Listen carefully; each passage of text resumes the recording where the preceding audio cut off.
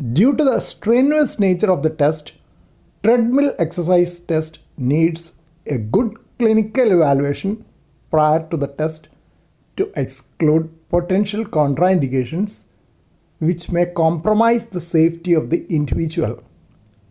A recent acute myocardial infarction within 2 days is an absolute contraindication.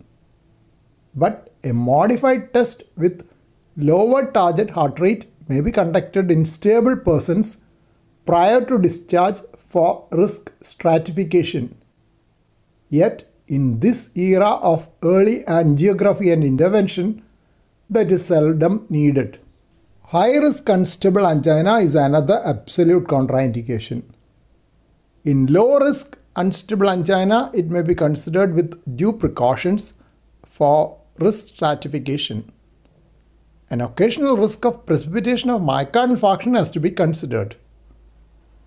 Uncontrolled cardiac arrhythmia with hemodynamic compromise is another absolute contraindication, and so is acute infective endocarditis. Severe symptomatic aortic stenosis is an absolute contraindication for exercise testing.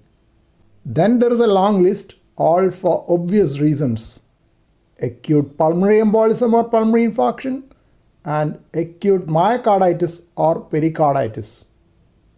Any physical disability that precludes safe and adequate exercise is an important contraindication. There is also a list of relative contraindications in which risk-benefit ratio has to be carefully assessed before proceeding with exercise testing.